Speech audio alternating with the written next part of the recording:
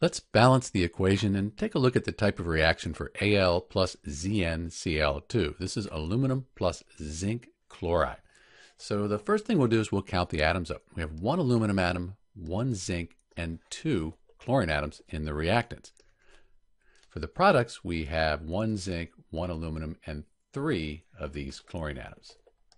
Probably the best thing to do is to get this chlorine to an even number over here. If I put a coefficient of 2 in front of the aluminum chloride, 1 times 2 for my aluminum atoms, but 3 times 2 for the chlorine. So that'll give us 6 chlorine atoms. That's an even number. Now, if we put a 3 in front of the zinc chloride, 1 times 3, that would give us 3 zincs. But we have this 2 times 3 here. That'll give us 6. So we've balanced the chlorine atoms, and the aluminum and the zinc, they're all by themselves. So that's really easy to balance. It won't change anything else. So let's put a 3 in front of our zinc. 1 times 3. That'll give us 3 of those.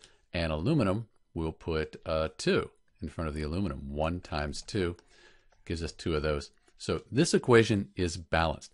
This is considered a single displacement reaction, sometimes called a single replacement reaction.